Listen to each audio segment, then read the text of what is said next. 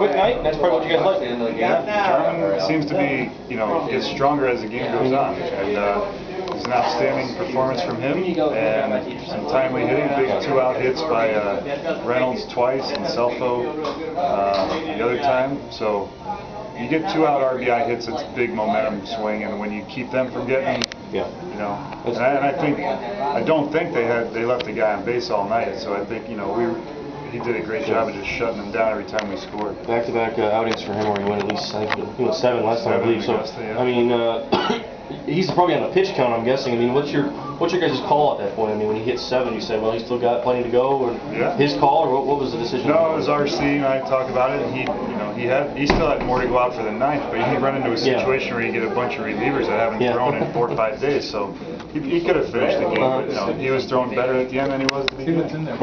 What do you credit that? I mean, at times when guys throw harder at the end, I mean, better. I mean, what is it? Just certain guys do that, or what's the? You get into the rhythm of the game, and you get a feel for how you want to pitch certain guys, and you feel you get comfortable on the mound, and your mechanics start to click, and those kinds of things, and that's why it's such a game of repetition.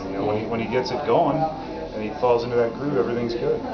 Was there any thought to giving Jarman the 7th or the 9th inning?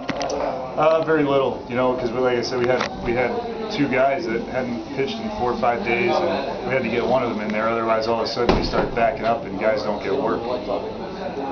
You're good.